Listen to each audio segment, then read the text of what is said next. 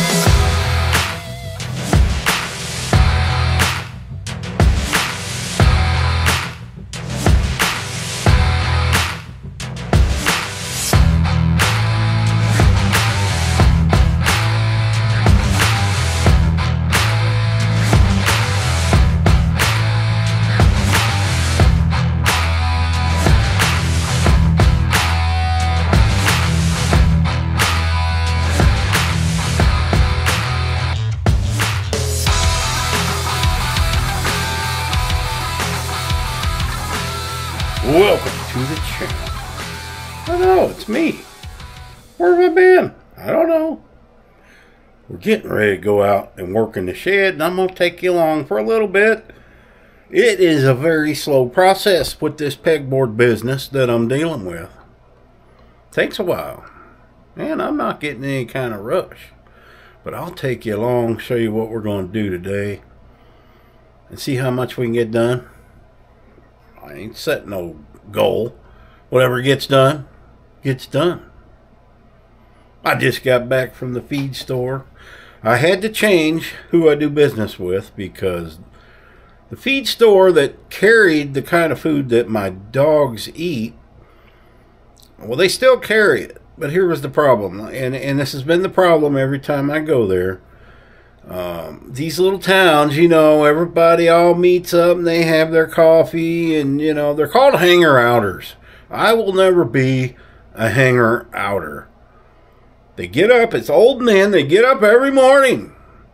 They go hang out there. But the problem is this. The last time I went to get dog food, there wasn't a parking spot anywhere. Nowhere. And I got so mad. And I went in, and they're all sitting, they got picnic benches in there. They're all sitting there drinking coffee. Not a place to park for customers. So I went to the other feed store. He didn't carry it, but he ordered it for me. So I went and picked up 2 bags. He's going to keep it in stock. So I do business there. So what's the moral of the story? If you want to have a business, it's not a social gathering place. Otherwise, you're not going to have business. I know. Let's go see Rooster. Now, she, kind of dark in here, guys, but this light ought to do all right. This camera. She has not been feeling well, or she's going through one of her acts. But I know she's fine. She just got up when I made bacon and eggs and had some bacon and eggs. And drank water. And your nose is nice and moist and your ears aren't warm. She's a hypochondriac, that Rooster. Tell him. Because I threatened to take you to the doctor. I told you they was going to give you a shot. They will. Alright, let's stop in. Look at the other pooches and get to work. That one. That boy always frog dogging. See, he don't hear me come in. What are you doing, boy? You gonna tell the people something? And Lily. Oh, did I hit you in the eyeball? I did. She gets all flustered. That's my boy. Alright, I gotta get to work, guys. I gotta get to work. Let's put your cool machine on. It's gonna be warm today a little bit. Cool machine is on, okay? Waldo. Yeah. Okay. Let's put your fan on twirly twirl. There it is. Let's turn it up. What that does, boy, is it takes the cool from the cool machine, okay? And it fooshes it. Fooshes it all around the walls so that you feel cool. And you. We got to get you guys new beds. These things are sagging. You're wearing them out. Should have kept the big ones that I had. Okay, we got to go now. I got to work. Got to take these people in the shed. Teach them a lesson. Yeah, say goodbye.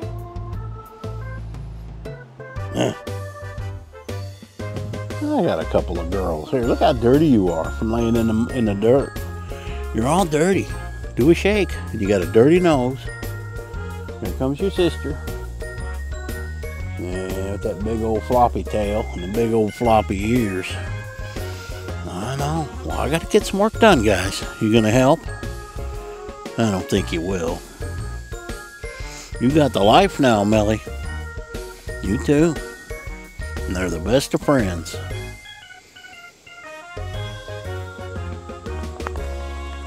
That's what Tilly needs to do because she's got mud. Look at all this dirt on her. Look at her. Look at you. Okay, now the ceiling is completely done. I've went over the entire thing with caulk. You don't see any gaps. It turned out well. Maybe a little bit of touch-up paint with the black. And what I did the last, well, probably 2 days, I'm starting on the side over here.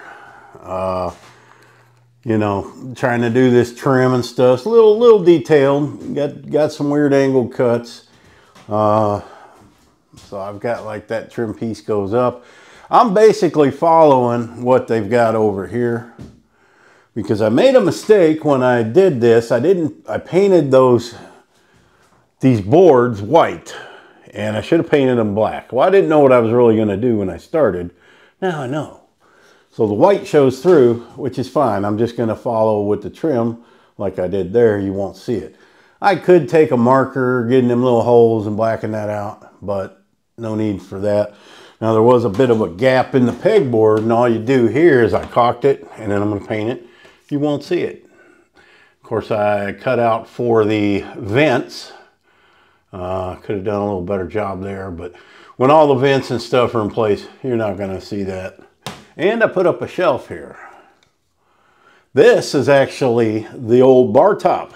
If you remember when I tore out the bar in the house, these were the big, thick boards that were actually the bar top. And I painted them. You're not going to be able to see up here, so I'm not going to worry about touching anything up. But man, they're strong. Okay, so they're going to be able to hold things. I'm probably going to put some kind of lights back there.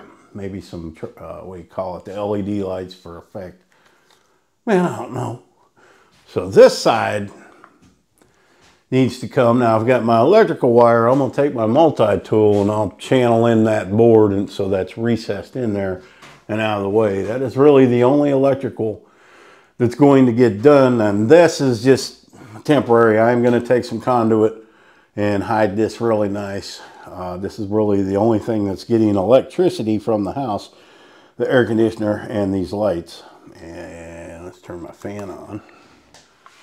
This one, yeah, okay. When I first put this in, it was having trouble with the fan getting started. You'd have to give it a little bump, but I think it's worked itself out of that.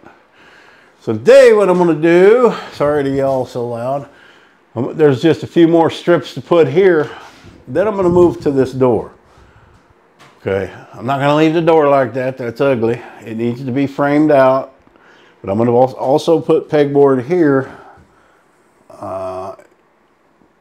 I haven't decided if I'm just going to insert it inside here or I think I'm going to make the whole thing pegboard, because it would be handy to be able to hang stuff on that. Coats, whatever you want to hang on a pegboard. So we're probably going to do it that way. I am going to take these off. The only reason these are on here is for stability. So if you don't do anything else, you know, it keeps the door from warping. But when I put the pegboard and trim it out, that should make it sturdy enough. I don't need those things. I'm going to take them off. And I'll keep them. If I need to put them back on, I can. And we still got to build steps out there and do a floor. Yes, I spilled some paint. Like you ain't never spilled paint. All right, man, I'm wasting time. Let's get to work. I don't know if I'm going to get to that today. You know, like I said, this ain't no race. But I am anxious to get in here and get to doing some projects. So at least we're almost done with that. Do a little touch-up paint. 2 more strips. Those are very easy cuts there. Put those on. Let's start that now. Get that done. And then we can move on to the door.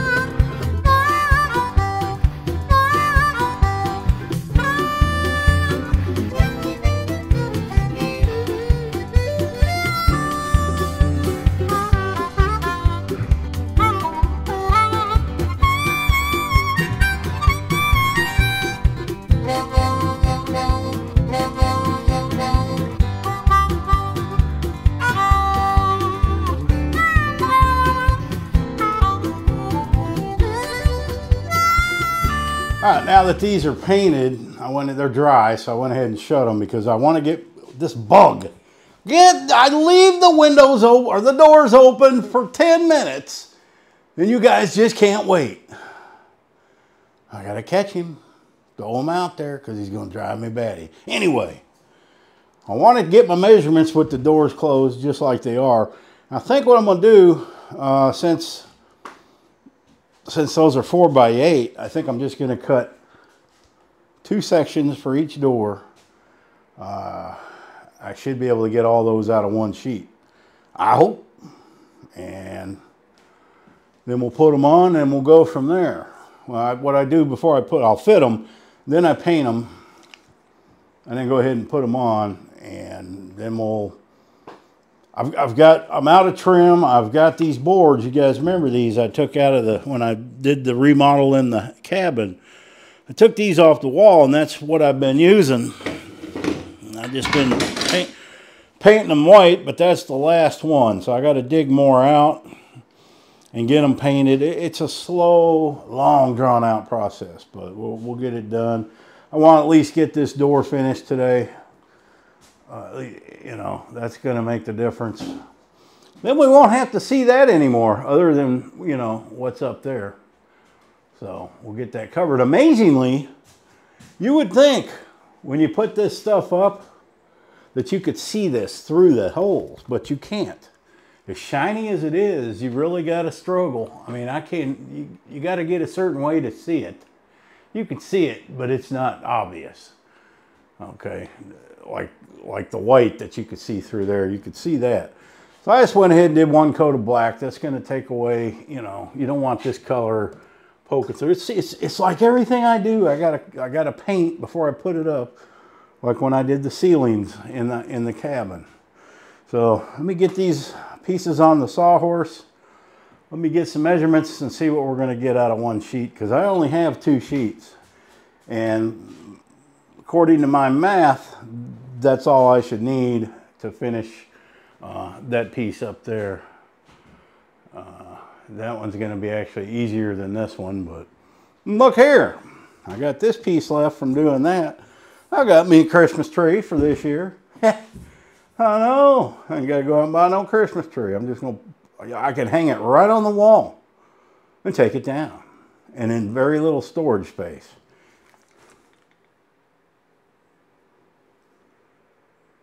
Pays to have a brain like that.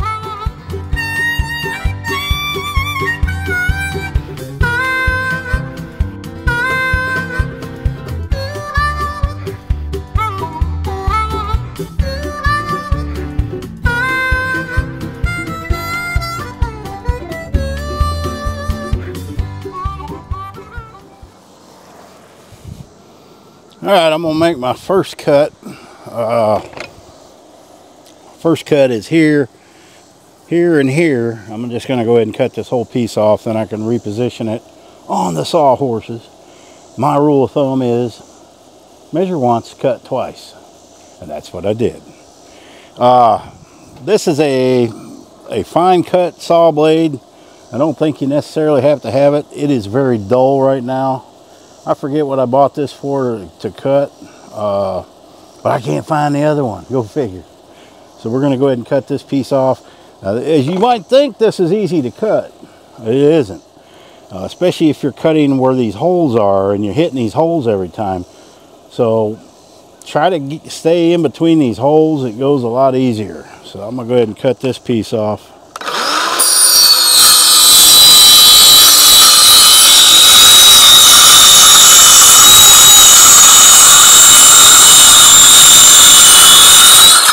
I'm going to stop right there and zip that piece off so I can get up in there so I can reach all the way in. You got to think smart, man. You do.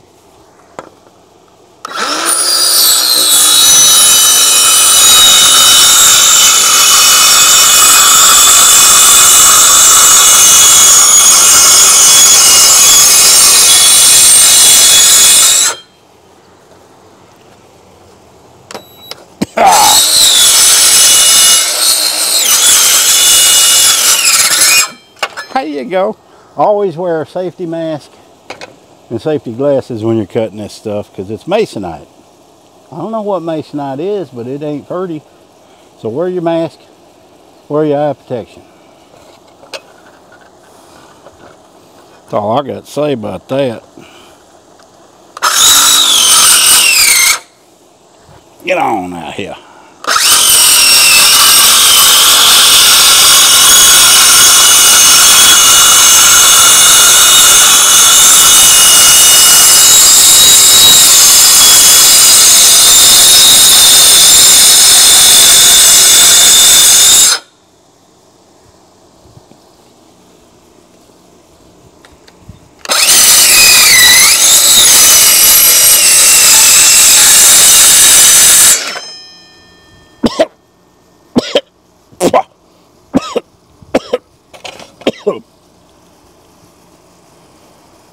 Oh.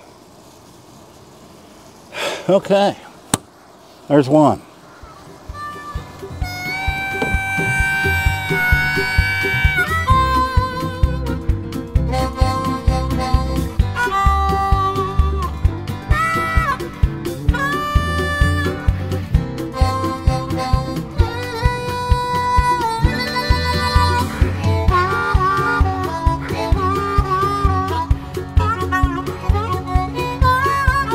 Dirty, dirty, dirty, dirty. And just take you some sandpaper. Yeah, knock off them burrs, dangleberries, whatever you want to call them. Real simple. What is this? It's a flaw.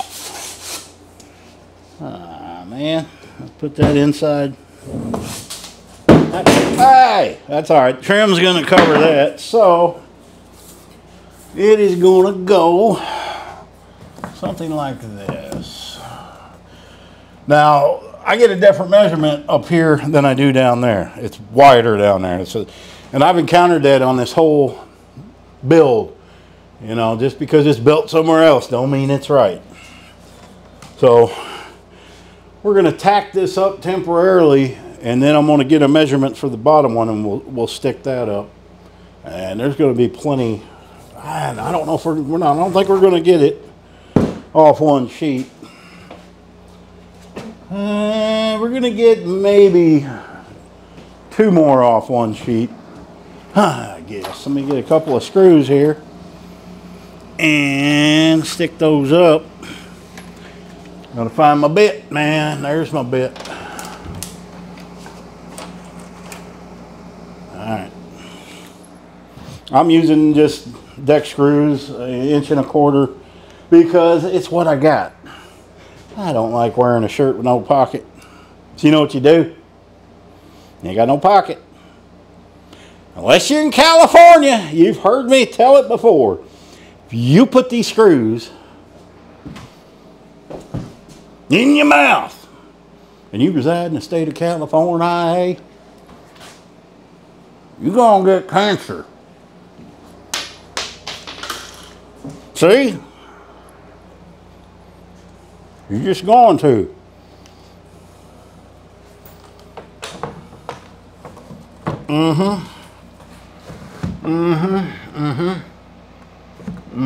Let's go over this way.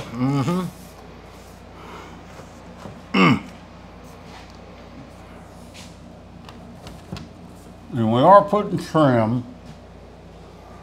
So let's put one in each corner. What on earth? Oh, got that metal plate there. Well, now it's slipped.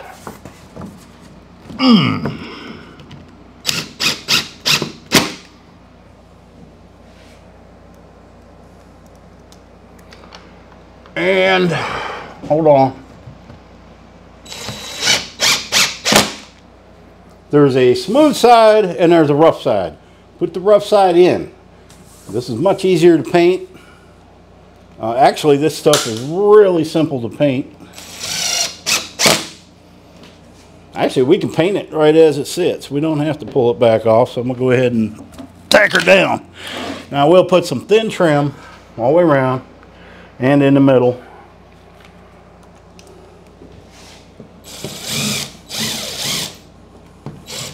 Stupid plate. Okay. Put a few more here. We'll call it good. And you can't see that foil back there. So I'm gonna go ahead and do that. Let me get these cut and I'll come back and then we'll get it painted. And yeah, I already showed you that up there. So hopefully we can get this done today. Then I got to dig out some wood for trim, get that painted. So maybe I can get that done tomorrow.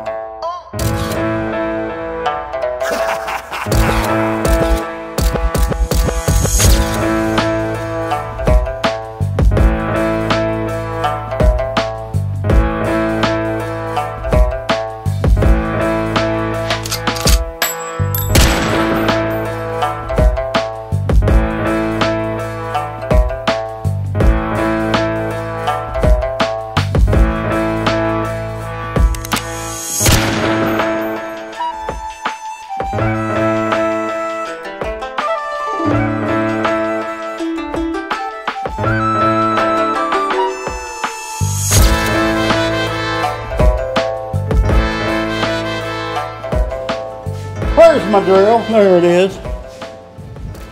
Okay, got this piece cut. And as you can see, I got to go up. But it's if I put this board down, it's too high. So we're going to use economics. You know, economics where you use leverage and things like that. So this little thing here will work just fine. Look at that. And just, then I'll raise it up. Don't even need to, it's there. Get me a screw. Smooth side out. Get a couple more on the top and we are good. That metal thing. All right. And don't drive these in deep or they will push right through. Just bring them snug. And take out the economic thing. That's all you gotta do. All right. We'll get these other two cut, then we'll paint it. You like painting?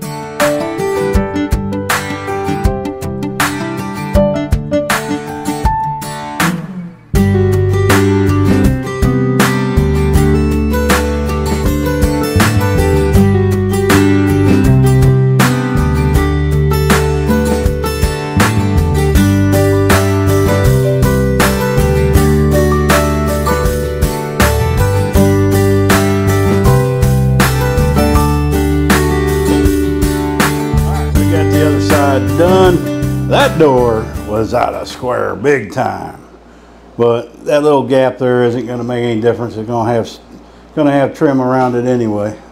My answer to everything is trim. I mean, it's got to have it anyhow. Then I need to paint that strip. There's nothing on the building this color.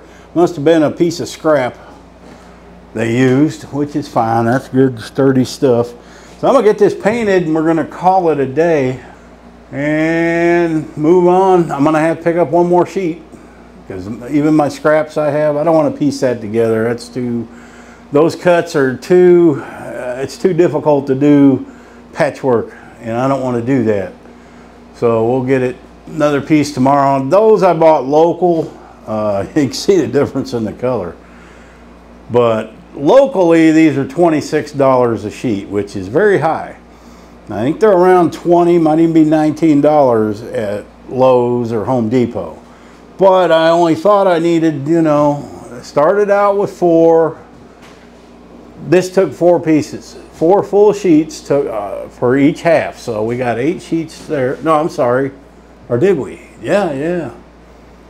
I think 4. Or maybe it was 2. I don't know. So I think we got 10 sheets all together. Yeah, because I went and bought another 4. I had 4, went and bought another 4, and did that. And then I picked up another 2. So we're in 10 sheets. So about $200 and almost $300 in pegboard. Yes, it would have been cheaper to do sheetrock, but I hate sheetrock. And I wouldn't have had the extra height that I have had I used sheetrock. I mean, I could have put sheetrock up in there, I guess. I didn't want to fool with it. But it really isn't that much cheaper. Not anymore. All right, let's get this painted.